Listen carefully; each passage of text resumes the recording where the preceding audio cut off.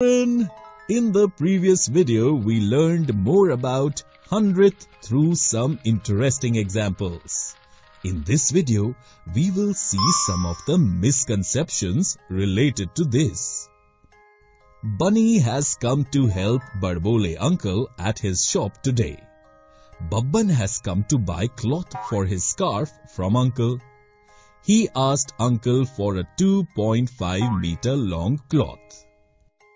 Uncle asked Bunny to cut a 2.5 meters long cloth and give it to Babban.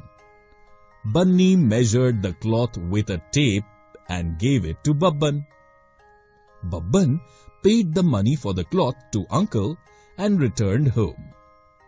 On returning home, when Babban measured the cloth with his tape, he found that the length of the cloth was 2.05 meters. He immediately reached uncle's shop. When he told this to uncle once again measured that cloth with his tape and found that Babban was right. The length of the cloth was actually 2.05 meters. He asked Bunny about this. But uncle, 2.05 meters is equal to 2.5 meters, right? Bunny said to uncle. Look, Bunny dear, in 2.05 meters, decimal point is followed by 0.5 or 500th part of a meter. And how many centimeters of a meter is equal to 5 hundredths?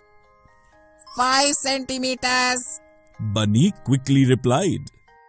Exactly.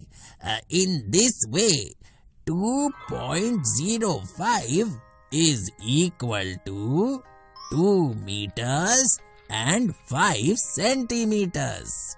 Now, in the same way, in 2.5 meters, the number after the decimal is 5 or the 5/10th part of a meter. 1/10th part of a meter is equal to 10 centimeters.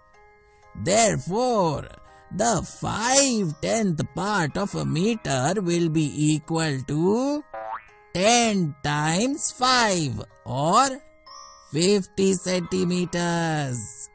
Thus, 2.5 meters is equal to 2 meters and 50 centimeters. Uncle explained Bunny.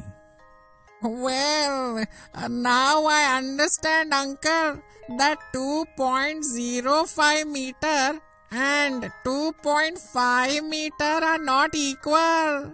And I accidentally gave Babban cloth of the wrong length. Bunny told uncle.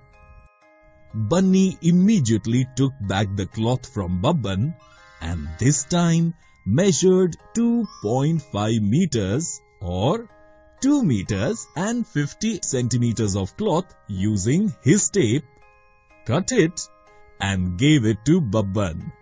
Babban happily returned home with the cloth of the right length this time. Children, in this video we learned about some misconceptions related to hundredth.